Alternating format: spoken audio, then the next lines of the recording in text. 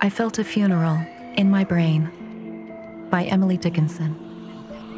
I felt a funeral in my brain, and mourners to and fro kept treading, till it seemed that sense was breaking through. And when they all were seated, a service, like a drum, kept beating, till I thought my mind was going numb. And then I heard them lift a box and creak across my soul with those same boots of lead again.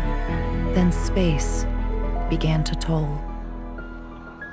As all the heavens were a bell and being but an ear, and I and silence, some strange race, wrecked, solitary, here.